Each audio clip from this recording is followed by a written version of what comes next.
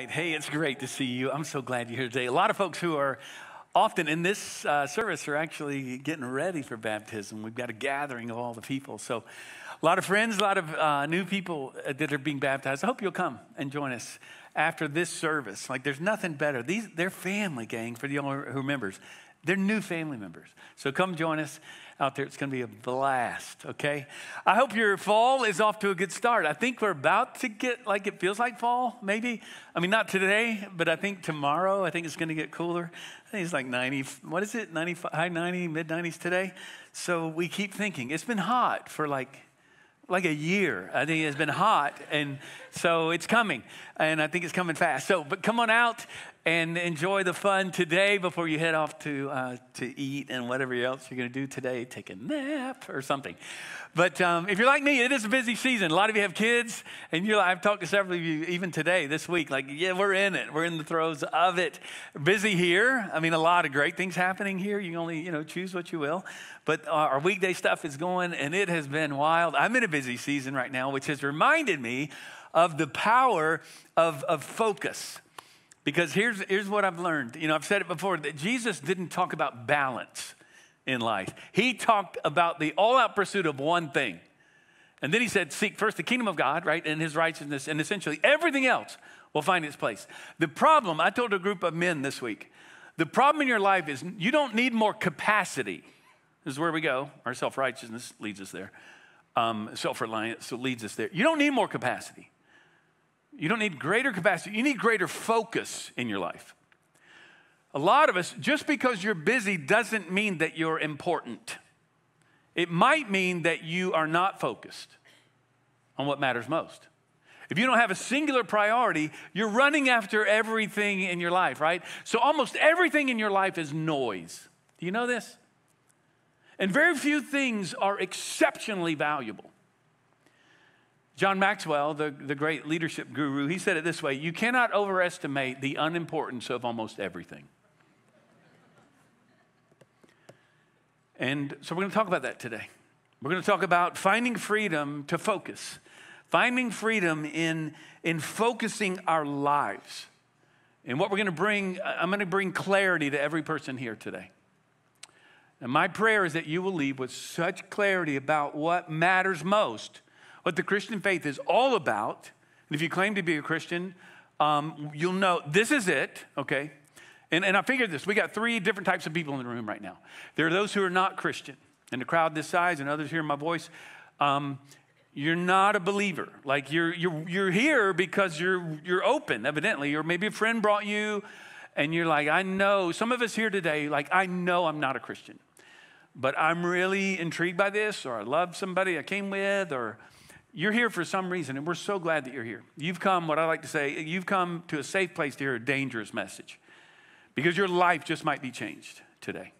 Some of us are not Christian, and we know it. There's another group of us who know, no, I'm a Christian. Like, I know I am. I understand the gospel. I get it, what Jesus has done for me. I know what it means to be a Christian. I've received that, and I'm seeking to live this life out now in response to what he's done. You're like, I'm clear. Others of us fall in a category, and some of us privately, even here, but a lot of us fall in a category that's like, I think I am, and maybe I've been going to church a long time. I don't know if that makes me a Christian, but I think I am, but I'm not sure one way or the other, or I doubt my salvation sometimes. A lot of people fall in that category. And so today, my goal, my task, I've been praying that every person, every individual here would leave this place with like crystal clear understanding of where you are, okay? And so I'm just going to present clearly, I'm going to let Paul, we'll let the scriptures do this, present the gospel clearly, what he's been doing throughout Galatians, and then let the Spirit move in your life, okay? To decide where you are. So I want to ask you this: what is it that separates Christianity from all other religious faiths or ideologies, religions in the world? What is it? Because that's where we're going to go today. Some of us, you might say, well, it's, in a word. I asked this not long ago. Maybe it was our apologetics class on Wednesday night, but you can come join us, by the way. How would you say, in a word, what is it? What was Jesus' message? Maybe that's the way to say it. What was his central message? And you might say, Oh, no, it's love, grace. Maybe that's central. What is it? What is it? He came preaching the kingdom of God. There was this British conference on comparative religion years ago, and they were talking about the unique thing that each religion in the world brings to the world, like what's unique about each one. And someone said, well, it's got to be the incarnation. I mean, like God becoming a man, that's crazy stuff. That's Christian. That's central to Christianity. And someone said, well, no, not really. Because, you had the Roman gods. I mean, there's been that idea that these divine beings come among us and angels or whatever else. So maybe not. Yeah, but that's not God. But they've debated about this. And then one of them said, it's got to be the resurrection. Like that's it. Without the resurrection, Christianity really falls apart. And you could argue that, certainly. But then someone said, no, there's other stories, people dead coming back to life. And there have been other stories like that. And, but you can say, well, no other religion really claims that. And then C.S. Lewis walks in the room. And he says in great English fashion, he says, what's all the rumpus about? A word I hadn't used ever. But he says, what's the rumpus? And he told him what they're talking about, that, what is the unique thing that Christianity brings to the world? And he said without hesitation, he said, that's easy. It's grace. It's grace. Because you think about it, whether it's the Eightfold Path of Buddhism, whether it's the Muslim code of law, the Jewish covenant, the Hindu idea of karma, every other religion says you've got to do something to earn your way to God. There's something you have to do in order to get there. Only Christianity dares to say, no. God loves us for free. He comes to us, and not us trying to get to him. He comes to us, and he extends this grace, one-way love to us. You don't have to do a thing but believe in what he has accomplished for you in Jesus Christ. And there is such freedom in that, and this is what I want us to get our minds around, is this is what separates Christianity from all other religions. But here's what we wrestle with. In our relativistic society, pluralistic society, to hear that, like, wait, there's one way? You Christians claim there's one exclusive way, right? And I'd be like, well, Jesus said that. I'm with him, but I'm blaming him. He said he's the way, the truth, and the life. But did he really mean exclusive? Because I thought he was all about love. As if, right? You can't have an absolute truth claim and still be loving. That's where we are in our society right now. You know this, right? Like if you claim that there's one way, I mean, truth is now subjective. It's not an objective, absolute reality because that's oppressive. That is offensive. And today we're going to talk about how do we wrestle with the offensive nature of the gospel. Because let's be clear, if you're not a Christian, you're going to hear real clearly what this is about today. Okay, and then the rest of us just reminded of what is this again? Why? Let's get back to the heart of the matter. Galatians chapter 6, go ahead and turn there. Galatians 6:11. We're going to talk about if you take notes, here it is. We're going to talk about the clarity of the gospel. We're going to talk about the centrality of the gospel. And we're going to talk about the reality of the gospel in real life. What does all this mean? Paul has been, if you've been with us throughout the entire summer, we're closing it out, as TJ noted today. Paul's summarizing here in the end, as you might think in a good speech, a good letter. He's going to say, okay, let's get back to what I've been talking about. And he's going to do that, and he closes it out in an amazing passage that we're looking at here. But he's been challenging the Judaizers. Again, this is important if you hadn't been here to place in context. A group of people who've come, some of them Christians, some of them non-Christians, who've come into the early church in Galatia, this area, saying, hey, Paul, he doesn't love the law, like he's shifted in his thinking. We're not with him. So here's the deal. Jesus is all good, but you have to follow the law and receive Christ, and it's all that. They hadn't grasped the gospel. And anytime you have Jesus plus something, it's no longer the gospel. And so Paul says, no. And that's why he's writing this letter. He's coming at them, and he starts with this thing by saying, they're presenting another gospel. This is not the gospel. And it's what I explicitly shared with you. He's been on repeat to say, it's by faith, if you've been with us, not works, that you're saved. Faith in what? In what Christ has accomplished for us. And he starts in verse 11, interesting verse that we'll unpack just to get us there. In the context of this, been talking about sowing and reaping. He says in verse 11, see with what large letters I am writing to you with my own hand. Okay, like, wait, what? What is he talking about? There's been a lot of speculation about this phrase. Maybe if you've read this before, you've heard this. It corroborates a lot with what some people believe, that Paul had like an eye problem, an eye issue, where he had this thorn in the flesh. You might remember in 1 Corinthians 12, some say, well, maybe that was it. He mentions this illness in Galatians, chapter 4, verse 13. It's when he met them and he was ill. And they took him in and took care of him. It's how they kind of came, when his first encounter with them on his missionary journeys. But I think what's happening here, I think we'll never know. And I think it's interesting that we'll never really know when you talk about the thorn in the flesh, because then that can apply to any thorn in the flesh, right? You read it and go, well, I don't have an eye problem. Well, no, we don't know what it was, but we all have a thorn in the flesh.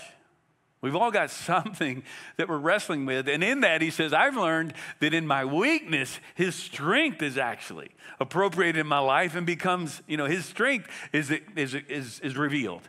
And it's his strength in my weakness, I get to experience that. So we can all apply that. But I don't think we'll ever know what this thing was. I think what's happening here, whether he has an eye problem or not, here's what's happening. He's been speaking to an amanuensis, a secretary, we believe, orally, is writing this down for him. And so he's now, at the end of this letter, he's taking the pen and he's saying, okay, I'm going to write this part. And he is writing as if in all caps, like, don't miss this, don't miss this, do not miss this. This is me writing to you, and I don't want you to miss this.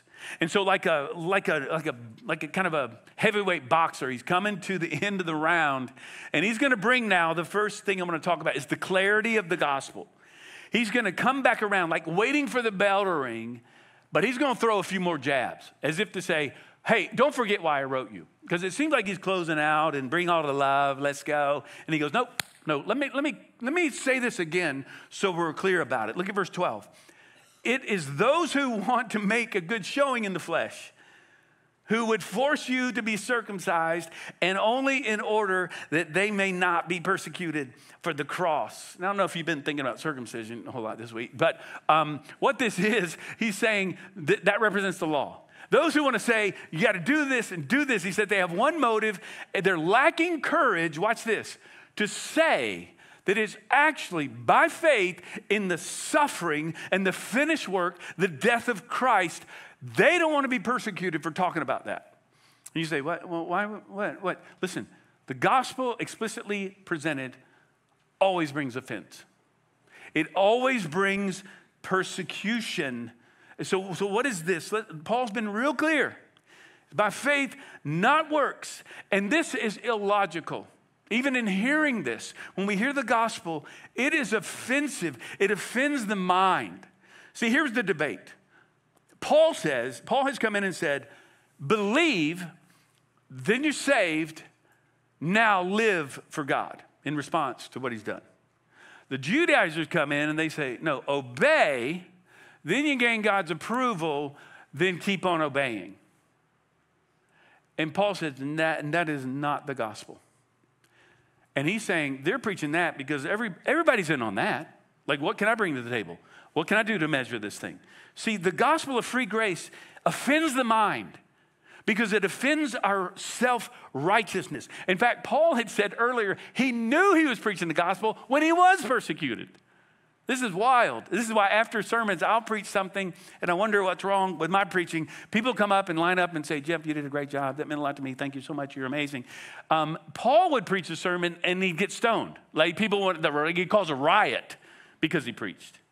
Part of that is because of a different culture we're living in. Praise God, we can present the gospel, but I think we've got another problem in our culture that I want to talk about. See, how do you know? How do you know if the gospel has really connected with you? It's offended you. It's been offensive. How do you know if you get it? It offends the mind. Paul says this. Look at chapter 5, verse 11. He says, but if I, brothers, still preach circumcision, Why am I still being persecuted? Because I'd just be going along with everybody else. There's nothing offensive about that. He says, in that case, the offense of the cross has been removed. Now, this word offense, this is at the heart of the message today, really. See, here's the test. Whether you get it or not, you've been offended by the gospel. And it still offends the mind. The gospel is an offense. This word, you might know this, the word offense here is scandalon. It's a transliterated word, which means they just took the Greek letters, made up a new word, because it's explicitly a biblical word, an ecclesiastical word.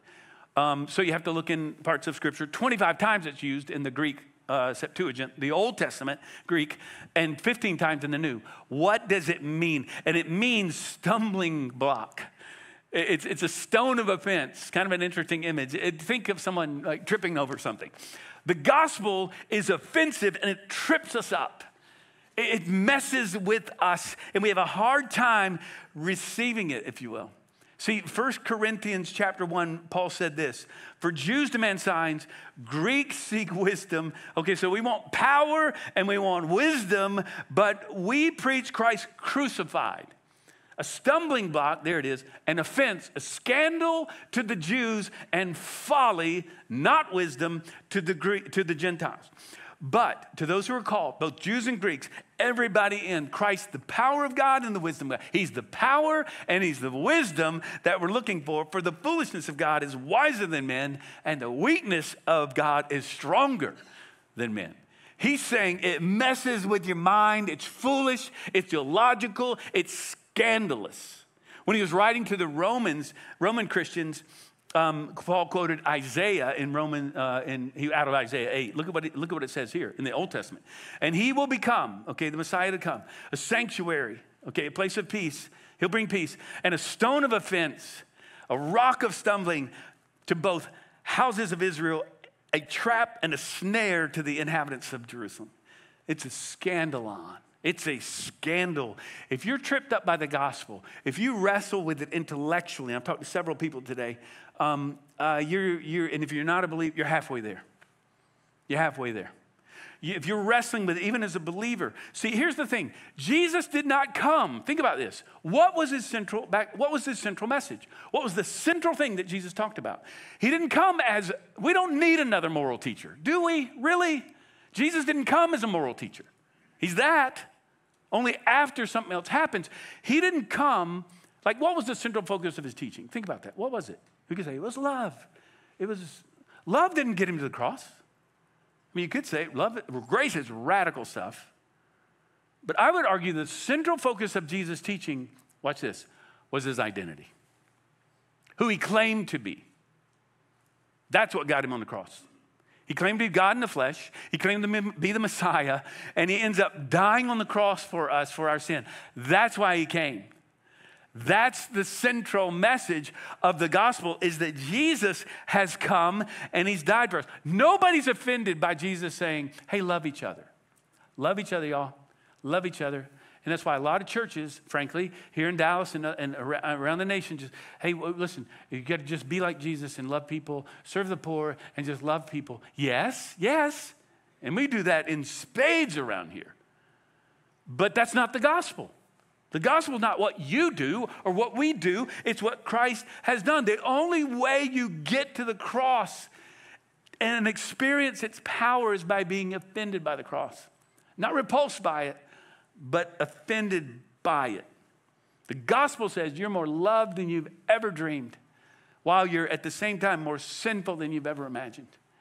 And God loves you, accepted because of what he's done for you. So how does the gospel offend us here in North Dallas? We're all North Dallas sites. We can answer that question.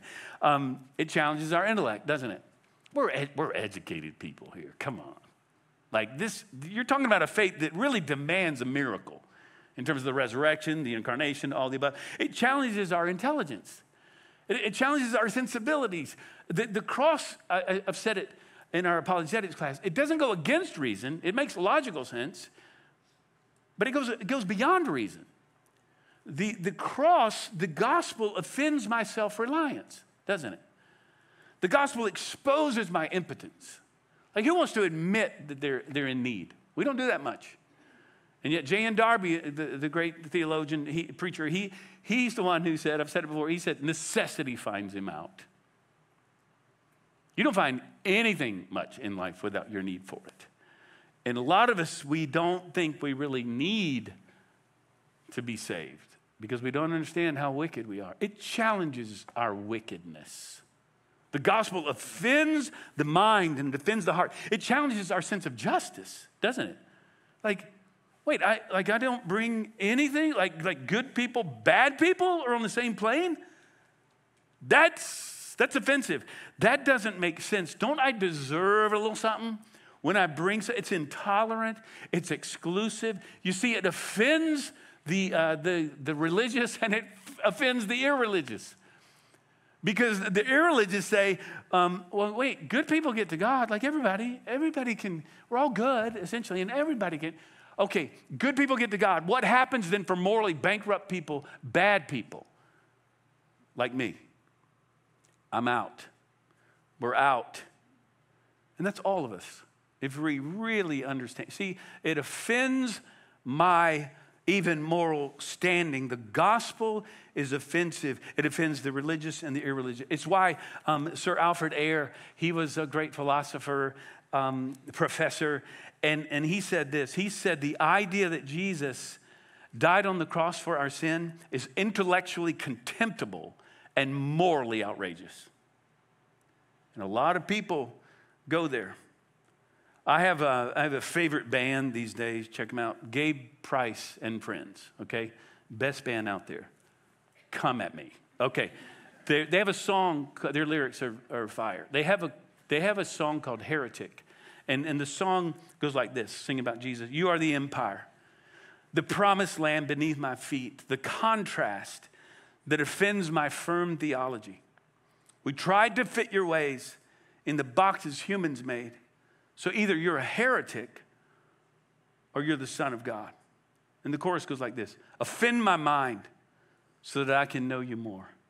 Break my heart so it looks more like yours. Offend my mind so that I can know you more. Offend my mind. Offend my mind. They're getting at the heart of this thing that see, the gospel is exclusive. Tim Keller, we've quoted him before. He says it's the most inclusive exclusivity known to man. In other words, there's only one way because it's not up to how good you are. And yet everyone's invited then. No one's left out because it's not about how moral you are. It's why if I were to ask you, hey, are you a Christian? And you were to respond by, well, I'm trying. You don't get it. You don't get it. I'm trying. We say that about people too, and I get it. Like we'll say, he's a really strong Christian. And I know what that means. Like they're a person of faith and all the stuff. But we're not Christians because we've been good enough. I'm trying to be one. No. You don't become a Christian by trying. You become a Christian by dying. That's offensive. That offends the mind, you see. But I would say this about your Christian friends who are offended by the gospel. Don't give up on them. If you're here today and you're offended, like you're stumbling over this thing, listen, don't give up. You're halfway there. You're halfway there. The problem in North Dallas, can I say it? We're not offended by the gospel. We're not offended either way. Revelation 3, Jesus says to the church in Laodicea, could he say it? Of the church in America, you're lukewarm. You're not offended by the gospel. Look at verse 13. He goes on. For even those who are circumcised do not themselves keep the law, but they desire to have you circumcised that they may boast in your flesh. Religious people, legalists, always want you to join them and be, the moral authority over you. Come join us. They've tripped over the stumbling block of the gospel. Declared to the gospel is that we're saved by faith, not by works. This is the message you hear every Sunday you come. Let's talk about the centrality of the gospel then. And we'll spend less time on these next two. The centrality, the center of everything in the Christian life is the gospel. We say it this way. It's not the ABCs and then bam, let's move on to other things. It's the A to Z. The gospel drives everything in life. Everything recalibrates back to the gospel. It's why worship and daily gathering of God's people, weekly gathering corporately, but every day you get in his word. Lord, remind me again of how much you love me. Remind me again of the gospel. Wait, we're going to have a Lord's Supper because we're going to remember again. Let's keep on reminding ourselves of this because it's central to our lives. The gospel separates us from every religion, every other ideology. And our church is centered on the gospel. It's why we say we're all about Jesus. We're not aligned to any political party. We're not going to push any candidate because Jesus is Lord of our lives. He's the one who changes lives. He is the one who's captured our hearts. Look at verse 14. But far be it from me, here's what he's saying, to boast except in the cross of our Lord Jesus Christ, by which the world has been crucified to me. You see, there's been this expulsion of a greater love that has eliminated everything else. I'm crucified now because of what Christ is. He's crucified for me. To the world. For neither circumcision counts for anything or uncircumcision, but new creation. He's saying religious, irreligious, none of that matters. What matters is a regenerated heart that happens through the gospel. So watch, he says this, far be it from me. Some translations say, God forbid. Maybe your translation, others say that. Now, God is not in that phrase, by the way, in that Greek term. What he's saying is this is the strongest negative, emphatic negative he could come up with. Never, ever, never, ever may I boast in anything but the cross. What do you boast in? What are you boasting in? In a minute, when we hear boasting, we think, well, I did a great job. I'm really something. I'm really intelligent. I'm so smart. Look at all my stuff. Look how good I look. I'm boasting in my, we think that, right? I don't know if we ever talk like that, but maybe it happens. But we boast in something. You're boasting in something. What do you put your confidence in? We said it throughout this series. Where do you seek justification? That's Paul's word. How do you seek to validate yourself? Through your work? Maybe it's your work. Maybe it's your looks. It's your money. It's what you own. It's your clothes. It's something you're presenting. Your performance, the approval of others. We all are boasting in something. And it's the thing, and you could say it this way, it's the thing that if it were taken away from you, you go, I don't even know if I want to live anymore. Good things that become God things. And we get all of our love out of order. What is the thing that you know is true above all the lies that are coming at you all day long? Paul said this in 1 Corinthians 1:2. I decided to know nothing among you except Jesus Christ and him crucified. That is it. Now, he knew a lot more than the cross, but this is what it means. I focus on the cross. I go back to what Jesus has done for me, and I know that we miss it as Christians. I like to think we get it a little more than most, but Christians in America, I know we miss it because we have come to believe, it seems, some Christians have come to believe that we are here to moralize everybody. We're here to tell everybody where they're morally off. And I've said it this way, often it's not best for Christians to tell non-Christians, you're off, you're wrong, and you're wrong. Our mission then becomes to moralize everybody. You tracking with me? Our mission becomes, let's make sure everybody is living moral lives and tell them what's right and what's wrong. You might say, well, Jeff, if we're not doing it, who's going to do it? The Spirit of God. Here's what I mean. Our mission is not to run around as the moral police. Because we're truncating the gospel. Watch this. We're misrepresenting the gospel. We're saying the gospel is get your act together, then you'll be like us. That's not the gospel. The explicit gospel is you can't save yourself. You need to come to Christ because he'll transform your heart. Then you'll start living right. But that's really not even the point in your salvation. Come to faith in Christ, and it's free grace. You don't have to be good enough, nor have I been good enough. That's offensive. If we're going to offend people, let's offend them for all the right reasons, right? Let's offend them by pointing them to the gospel. I mean, we miss it, and then we teach people the gospel is about being moral, and we also say, this is our mission, to correct everybody. So we enter into the culture wars. We're here to win the culture wars instead of winning people to Jesus. This is heartbreaking for me to watch this. And the more we understand the gospel, the more we understand it is the entire focus of our lives. See, most people in North Dallas, this is how it plays out. This happens even in churches. And this will offend your mind, okay? That's why I'm here. A lot of churches are doing this now. Hey, just love each other. That's really a central message. Love each other. Be like Jesus. Love it. It's all inclusive. It's everybody. And just love people. That's not offensive. And I'm not saying we have to offend people. I'm just saying that's not the gospel. Nobody's offended that Jesus said love everybody. Every religion says to love everybody. Look at, Paul doesn't say, God forbid we don't feed the poor. And yet he did. He was about feeding the poor. He doesn't say, God forbid I don't keep the 10 Commandments. God forbid I don't keep the Sermon on the Mount. Now he's given us new morality. He's higher than anything. God forbid we don't follow all that stuff. No. He says, God forbid that we don't focus our entire lives on the gospel, which is Christ and the cross. I now have a new identity because I'm totally forgiven because of what he has done. God forbid anything else capture my mind or my heart, that I boast in anything but the cross. I'd say it this way. It hardly matters, hang with me, what Jesus said up against what he did. If you take away what he did on the cross, you do not have Christianity anymore. It's why Peter comes to him at a point. You remember this? Peter says, you're not going to die. And Jesus says, get behind me. What? Satan. That's satanic. I came to die. See, this is so central. So let's close by talking about the reality of the gospel. How does this impact my life?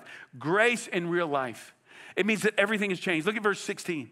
And as for all who walk by this rule, what is this rule? A new rule of life. Not a law, but the way of the Spirit he's talked about. The new rule of life, the way of grace. Everybody who follows this rule, peace and mercy. Isn't that what we need more than anything? Be upon you and upon the Israel of God. This is the church, okay? The new Israel, the new kingdom of God, people of God. Verse 17, from now on, let no one cause me trouble, as if to say, don't come at me again with this. I don't want to hear about this anymore, for I bear on my body. I've been persecuted. I bear on my body the marks of Jesus. The grace, look at this last sentence in the whole thing, of our Lord Jesus Christ be with you. Your spirit, brothers and sisters. Amen and amen. Notice earlier in verse 14, he didn't say the world is dead. He said, I've been crucified. Now I am dead to the world. You could say it this way. The world is dead to me.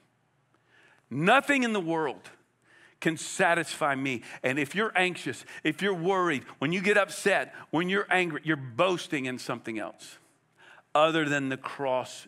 Because I've been crucified, if you have received Christ, all of the worldly pursuits, worldly desires, they have nothing on me anymore.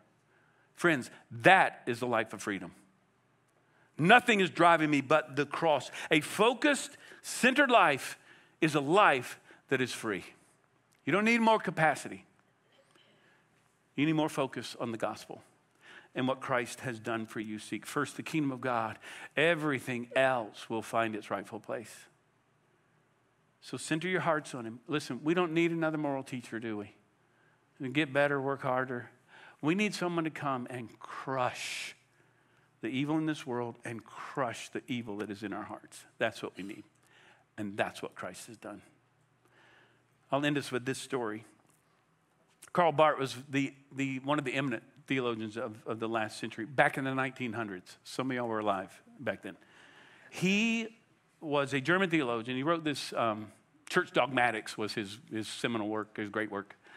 That it has it's volumes, like 12,000 pages. And he's a brilliant mind. And someone asked him at the University of Chicago, he's speaking to a group of students. One of them asked him, what is, like, of all the things you know, you're a brilliant thinker, how would you sum up Christianity or the greatest thing you've ever learned? And he said this. He said, I learned it on my mother's knee when I was a little kid through a song.